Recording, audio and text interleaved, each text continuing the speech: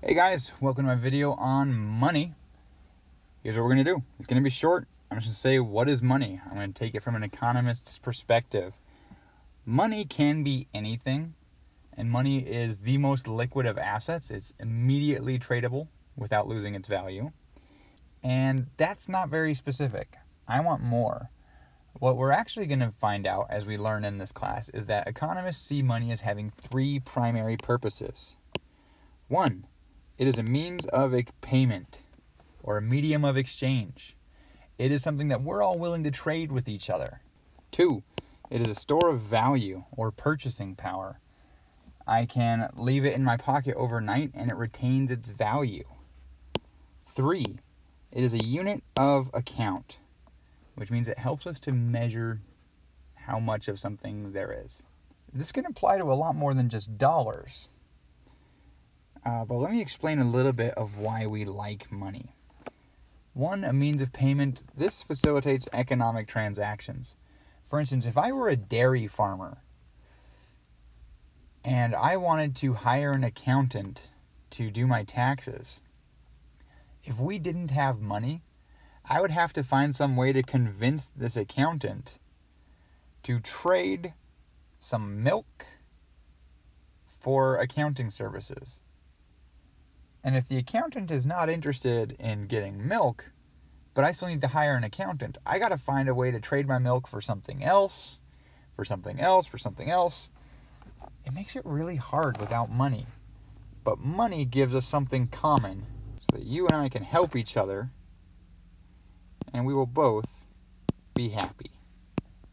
Look how happy they are because they got to trade with money instead of with milk. Yay! A store of value. What does that mean? Well, that means that money is supposed to hold its value over time. So if I were a dairy farmer and I was using milk for my money, guys, guess what? Milk doesn't store its value very long. You leave it in the fridge for a few days and it starts to lose value. If money doesn't store value, it stops being money. Which, by the way, as a side note, one thing we're worried about with money is inflation. If inflation is low enough, it's not really that big a deal. But if it's high enough and your money no longer stores value, that can break a monetary system. And what do I mean by unit of account? By unit of account, I just mean we have a common measurement. I don't have to measure things like, hey, this is worth 4 gallons of milk to me. And you're like, well, I don't know, man, this is worth half a tax return to me. That would get really confusing if we all measured that way.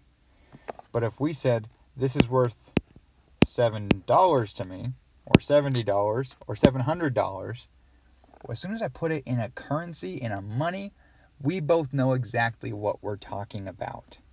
It puts us in a common framework for accounting for value.